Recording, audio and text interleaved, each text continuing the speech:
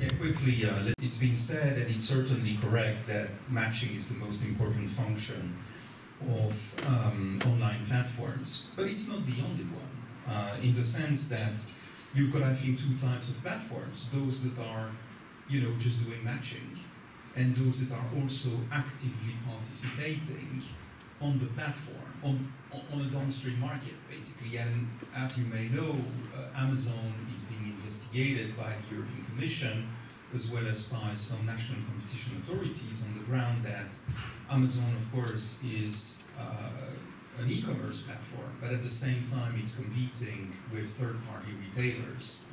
And that is seen by some as an issue because, in particular, Amazon has the data of third-party retailers competing on its platform. So I think that usually the antitrust issues will kick in when the platform goes beyond simple matching to become an actor on the platform, competing with others, right? And I see going forward that the two critical issues that will be dealt with, at least in the European Union, are so-called self-preferencing, which was, the theory in the Google shopping case, but also self-dealing, which is the one in Amazon. Now, on mergers, it's true that the mergers, to have basically a turnover threshold in industries where newcomers, startups have no turnover is a bit of a problem. So my gut feeling is that something will have to be done about it.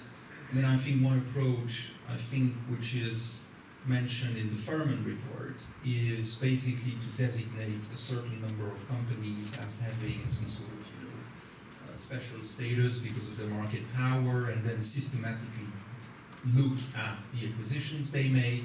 It's definitely one possibility. In Germany and Austria, they have moved away from a turnover threshold approach to more of a value-based one, which is, I think, quite interesting.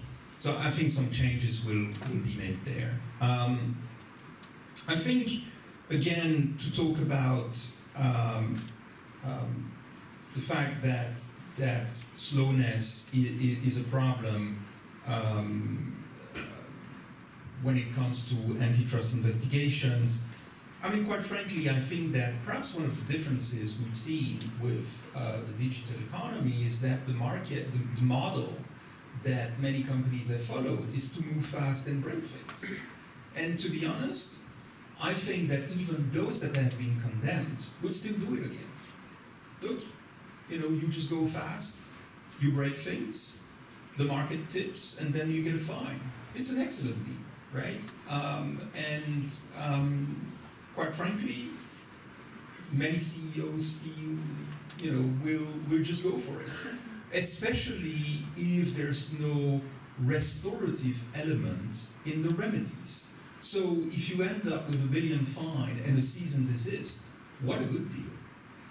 It's only when the remedies will seek to restore competition that has been harmed by anti-competitive conduct that I think that CEOs will have to think twice about moving fast and breaking things.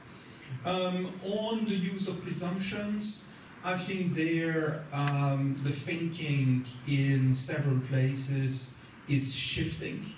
I think traditionally there was a consensus that over-enforcement was more damaging than under-enforcement.